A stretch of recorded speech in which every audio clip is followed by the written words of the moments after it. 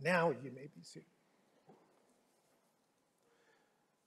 Very few times do I put the words theologian and humorist together, but there's a theologian who's also a humorist named Father James Martin. He tells the story of little Tommy in Sunday school one Sunday morning with the teacher, and the teacher looked at him and said, "Tommy, who knocked over the walls around Jericho?" Tommy looked at her and his eyes got bigger and he said, well, I didn't do it. Well, this concerned the teacher, and she decided to go to Tommy's mother and explain what happened. And the mother looked at the teacher and said, well, if Tommy said he didn't do it, he didn't do it. Well, this really concerned the teacher. And she looked across the room and saw Tommy's dad and walked over to him and explained what happened. And finally, he stopped her and said, look, we don't want any trouble, ma'am. Just how much is it going to cost to rebuild this wall? You know, that would be a great story if it weren't true. But it's not actually true. I don't think it actually happened, but it's a reflection of much more common occurrence in our world today. Today we're wrapping up the sermon series on hope. Ecclesiastes 3 says that there is a time for every purpose under heaven. And although it doesn't specifically mention hope, I think when you put all these together, there is a time for hope. There is a time for every purpose under heaven, including for Christians, hope. We've heard of powerful stories time and again over the last several weeks, including from Pat Williams-Boyd at our piano this morning. Great stories of hope. We can move forward, as Christian people, we can move forward with hope and purpose as we serve a God who moves powerfully through his people. And that's the why of hope. Remember that? Our hope is in the power of God working through the hearts of people. This is where we see hope. And our hope begins with the Easter story, the story of the resurrection. Not just that the story of Jesus' resurrection, the story of the empty tomb, we don't just hear it and celebrate it on Easter, but we actually celebrate it and remember it every Sunday. Because we understand that the story of the resurrection is not just a story, but it's real. It actually happened. And so hope, we find the definition of hope is this: the constant, confident, assured expectation that God will see us through every circumstance until we are standing before him in heaven. In his latest book, Hope in Times of Fear, Tim Keller points out that the resurrection means two things for us as Christ followers. Number one is hope in the future, but also, secondly, of what he calls a great reversal. This reversal changes every aspect of human life. The resurrection, the source of our hope, comes from the cross. And because of this, we know that Jesus did not save us in spite of his weakness, but Jesus saves us through his weakness. Think about this. Our Christian hope is made manifest through weakness. Christian hope, Christian strength is the result of weakness. You know, some days it's hard for me. I see a lot of emails, a lot of headlines that come across my computer screen. And they're not all hopeful. One writer says this, sums up the state of the church in America with two words: a mess. I don't like that either. People are not coming back to church in droves, post-pandemic. Entire denominations are being tarnished by dysfunctional leadership and racism and tolerating sexual abuse. The central theme of Ephesians 5 compares the union of husband and wife to that of Christ and the church. Ephesians 5 begins by calling on Christians to imitate God and Christ, who gave himself up with love. Now, I was reading earlier this week, Carrie Nieuwhof actually wrote an article that gave pastors permission to blame everything on the pandemic. Something bad happens if you have a bad day or if things aren't going well, just blame it on the pandemic. That's convenient, but it doesn't work in all circumstances, because it's easy to blame it on the pandemic, but the truth is, and when I say church, I'm not talking about really First United Methodist Church.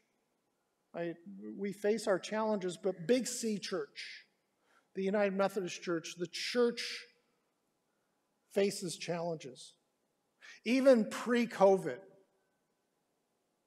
the reality is that the church, Big C Church, had its challenges and issues 16 months ago. And although the pandemic has exposed some of our problems, it's also presented wonderful opportunities, new opportunities. 16 months ago, we had to shift very quickly. We had to pivot very quickly. One of our problems was exposed. We had to start putting our services out online. We weren't ready for that. We weren't equipped for that. We went from one Sunday meeting in person and after that service gathering as leaders and saying, I guess we need to shut down. And the next Sunday, Christopher Ebert's here on a platform with a broken tripod, holding up a huge camera. He almost put his shoulder out of socket. He was laughing about that later. But we said, well, it's okay. It's just for, remember this, it's just for a few weeks. But we had to learn on the fly. And I am so thankful, not just for people in the church, but for a wonderful, amazing staff who pivoted and connected and helped people connect. It was a process. Some weeks went well, sometimes it didn't go very well. Mark Adams has been serving the last few years as our youth pastor and as our praise team leader. Mark, come on up. We decided to do this live rather than on video this morning. But he's been working diligently on not just the quality, but the content of our online worship.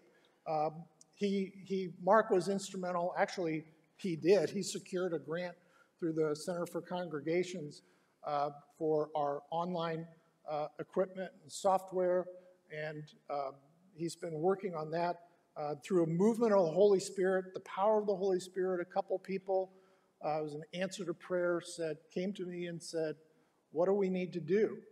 Well, we needed funds, and they were generous in providing seed money for this ministry. And so our online presence grew, and we see it growing, and Mark's been working on that. And I was telling Mark on one morning, this goes back several months ago, but it was just pressed upon me that we really need to develop this online ministry and take it to the next level. There's always, we were doing this online and live streaming, but then the next question, well, what's next? There's always new things to do. And so it was just pressed upon me that we need to focus on this, and because of the gift that we have in somebody like Mark Adams, he was the guy to lead this. And I'll let you take it from there, because our stories intersect here. Yeah, I was dealing with something similar in thinking, we're not really doing what we're supposed to do. No offense to you, but we were only reaching you at that time, and I believe that Jesus told us to reach those not in the church. And so I just started feeling like God was leading us to start something that would reach beyond the walls of the church. But I know that as a pastor, sometimes it's annoying when people come to you and say, I believe that God wants us to do this, go for it. And so I wasn't going to do that to him. So I knew if I talked to him, this may become my thing. And so I'm in my office one morning trying to figure out how am I going to tell him this, because it's going to take a substantial amount of time. And that's going to interfere with some of the things that I do. And he came into my office, closed the door behind him, and I immediately went, uh-oh. And just started thinking, where do I have my resume stored? And he just said, I feel like we need to do better online. We need to reach people in a different way, and I feel like you're the one to do it. What do you think about that? And I was like, whoa, this is like, I believe this is a God thing, because this is kind of how I was feeling led. So that was pretty cool. And this is cozy, by the way. Yeah, it is. It is. You've been doing a lot of reading and study and sharing that, not just with me, but with staff, and about some alarming things going on in our culture in America. So what have you been reading? What can you share about the relationship of Jesus with our nation today? What's going on? Well, for years, experts like Carey Nieuwhof have been saying that the United States was moving into a post-Christian society, that it was coming, that it was down the road, but that the day would come where we would move from being a Christian nation to being a post-Christian nation. And it looks like the pandemic has sped up this process to where we're now actually in that time. I've been reading about that for years, but for everybody's benefit, what exactly is a post-Christian society? Well, here's the definition. Post-Christian is defined as the loss of the preeminence or primacy of the Christian worldview in places where Christianity previously flourished. This is especially true in Western culture, the U.S. specifically.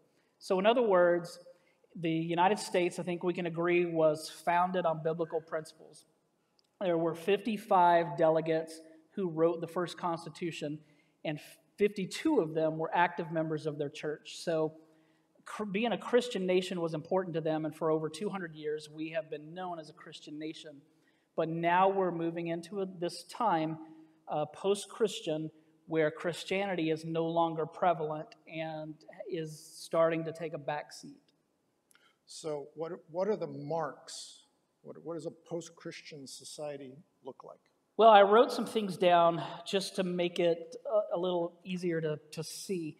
For example, post-Christian is less about morals and it's more about self. It's feelings over truth. It's what I want rather than what the Bible teaches. So post-Christian West is a term that is used to describe post-Christian in the Western culture of the world. And so post-Christian West believes that the world will get better with progress, with technology, with education, and the worldview right now, the philosophy of this time is that we're going to move on from this dumb idea of God and religion, and we're actually going to get smarter. And so that's kind of where we're at. In post-Christian West, we don't need God because we ourselves can be our own God, which means we can set our own morals, we can determine right versus wrong.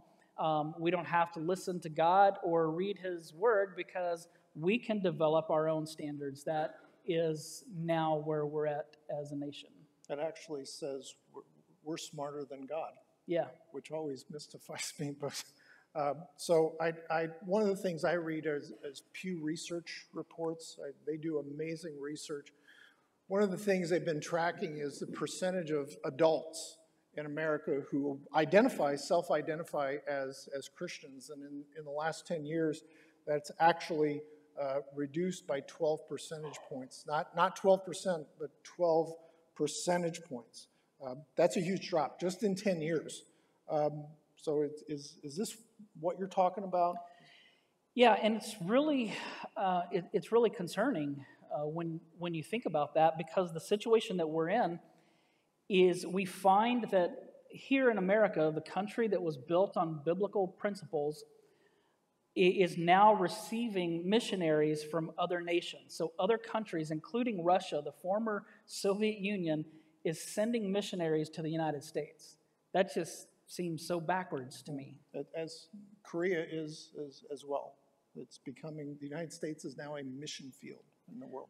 Right, and along those lines, Ben Reed said we're flying over the mission field to get to the mission field. And I support global missions. My parents were missionaries in Ecuador. I've been on mission trips to Ecuador and to Mexico. So I'm very supportive of foreign missions. But I think what Pastor Reed said some 30 years ago really is striking for us today, that perhaps the greatest mission field in the world is the one we're now sitting in. So how has all this impacted the local church? Well, there's a Gallup poll that says 40% of Americans report attending church on any given Sunday, but the actual attendance is closer to 20%. So 40% of the nation saying, yes, we go to church, but if we hooked them up to a polygraph, it's actually more like 20%. Not only that, but there are more than 350,000 churches registered in our country, and 2/3 of the churches in America are plateaued or declining. So only 1/3 of the churches in our country are growing right now. And of the ones that are growing, 77% are gaining their growth from people who are already Christians. So in other words, we're not doing a good job of reaching people with the gospel of Christ. We call that, pastors call that trading sheep. Right. And one of the things that I think that we as church leaders and really as a church have to do is we have to figure out how to better communicate. So my dad still takes, he's not a missionary anymore, but he still takes teams to Ecuador or to Guatemala, different places like that. And so I've been to Ecuador a couple of times, and both times I preached there. And my dad told me the first time that I preached, he said, now I know that here in the U.S., you like to tell stories, and you like to be funny, and you like to paint a picture with words. Don't do that in Ecuador. They're not going to get it. They don't get American humor. Their culture is different. And so your style of speaking won't resonate there. You just have to cut to the chase, be direct. And so I had to speak differently, and also was using a translator because I don't speak Spanish. And so that was different, for somebody long-winded like me. I had to really shave things down.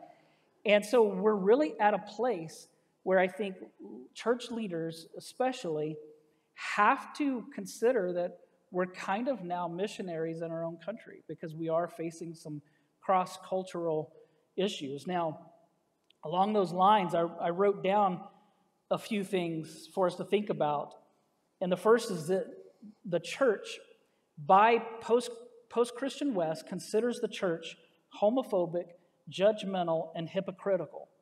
We have to be able to speak to that. Another thing about our post-Christian culture is that our personal lives are a mess. Things like anxiety, loneliness, bullying, addictions, obesity, they're all on the rise. In fact, I read that in the UK, reports are that over the last 3 years, the life expectancy has actually declined. So people all around us are hurting. We have the answer, that being Jesus. We have to believe that and effectively communicate it. Okay, so Mark, thank you for coming in and depressing us. My pleasure. So this whole series is about hope. So let's turn a corner. Talk to us about hope. Well, the hope that we have is Jesus. I mean, he still makes a difference. He hasn't lost power. We may be in a post-Christian society, but the power of the story of Jesus still makes a difference. And so what we're doing is we're going to be launching on August 15th. We're going to launch an online campus. So just in the same way that maybe you would start a new church, we're going to start an online campus. And the purpose for that is to reach people who aren't in the building. Because here's the thing. recent reports, and I don't know if this was Barna. I don't know if you remember this, but we received a report recently that baby boomers are ready to come back to church. 70-something%, I think. It was Barna. It was something like 77%, 80%, somewhere around there. But half of those were the other generation. So Gen X, which is my generation, the millennial generation, and then Gen Z, which is our teenagers and our kids. These generations are not ready to come back. And I really don't know that it has anything to do with the pandemic. I think that it has more to do with post-Christian culture. And so if people aren't ready to come back to church, we have to go and meet them where they are. So why so much emphasis on online? Well, because that's where people are living. There's Google Insights reports that 30,000 people every month search for the phrase church online, which means a lot of people are wanting to somehow connect with God without leaving their homes. And if you think about it, it kind of reflects the culture that we're in. There's Black Friday and there's Cyber Monday. There are people who more and more are doing all of their Christmas shopping online, which I love that idea, actually. But you think about things like Uber Eats. People, I can pull up my phone, pull up the app, order my food. They'll bring it to me. They don't even knock on my door. I mean, they just leave it there, and my app tells me that my food's there. And so this is how people are living, and so that's where we have to be. So what we're talking about is church online, or this online campus, doesn't replace this. Right. This is still absolutely vital. Meeting in person. It's not one or the other. It's actually both and. Yeah, the gathered church is here to stay, for sure. But here's the thing. I put this on the screen. Church in the building reaches people for just a few hours a week. But church online can reach people potentially for 168 hours a week because the internet never closes. Right. And so the opportunities there are great. And it's more of an on-demand as well. People can access that whenever they want. Yeah, we actually see that here at our church. The number of people that we have online on any given Sunday watching us is much less than what we see watching our videos later in the week. So people are watching on demand more than they are live, which we want to get people watching live because we know that relationships are really important. So that's what we want to move people toward. So you've been focusing on this online campus on Facebook. Why Facebook? Well, Facebook, get this, 3 out of every 4 Americans are on Facebook. So 75% of our country is on Facebook. Worldwide, there are 2.7 billion people active on Facebook. That's a third of the world's population. And remember I said that only 20% of the people are attending church in America? Well, almost 80% are on Facebook. And so that's the reason that we want to focus on Facebook, is because that's where people are at. Plus, of all the apps, Facebook allows the most for engagement and for connection and for relationships to be built. And so we feel like that's the best opportunity for us. The thing here is dying churches see the people in the pews as their target audience. And no offense, we love you guys and we're here for you. But growing churches and thriving churches see their target audience as everybody else. And so that's how we have to be thinking. It's really, it's a new movement of the Holy Spirit. I was thinking about in Acts 1:8, Jesus gives the disciples their marching orders, but it comes with a movement of the Holy Spirit. He says, you will receive power when the Holy Spirit comes upon you, and Jesus says, you will be my witnesses. He says in Jerusalem, but for us, it's be witnesses in Valparaiso, in Porter County, in the region, and to the ends of the world. And I see this as something akin to that. Yeah, we have the opportunity not just to reach people in our city, in our county, but also in Northwest Indiana, in the U.S., and all around the world. It's a powerful thing. Think about this. There are 8 billion people in the world. Only 2.3 billion are Christians. Now, you didn't ask me to do this because of my math skills, but I can tell you that's a lot of billions. It is. And I'm not a mathematician either, but I did figure out that's only 29%. Well, maybe I should have done that instead of just throwing up that. Yeah, maybe you should have. Yeah. Well, that's why you're the senior pastor. Okay. I'm the guy with the calculator. But so where's the hope here? Well, again, the hope is in the story of Jesus. That's what this all comes down to. I think that, one of the things I've learned a lot from Carey Nieuwhof and another Canadian pastor named Mark Clark. And what I've learned from them is that Canada is about 10 years ahead of us in this post-Christian culture. So where we are now, they've been for 10 years. And yet they say pastors in Canada are still reaching a lot of people for Jesus. And so that's the hope. Because the world can try all they want to meet the needs of the people around the world, and they just can't do it. But we can, because we have something they don't have. We have the story of Christ, and that story still makes a difference. Mm-hmm. Mm-hmm. Wow. So as we wrap this up, what's next steps for you? What's next steps for us? On August 15th, Sunday, August 15th, we're launching our online campus on Facebook. It's going to be a really fun and exciting day. It's going to be the first time that Pastor Kevin will ask you to pull out your phone and log on to Facebook. And so it's going to be fun. That's going to be yeah, it's going to be neat. And so we do need help. We're trying to build a team for this online campus. And so if you're interested in that, please contact me, and I'll do my best to answer all your questions. Well, thank you, Mark. My hope for the church is found in the words that we shared this morning when we prayed, I believe in the Holy Spirit.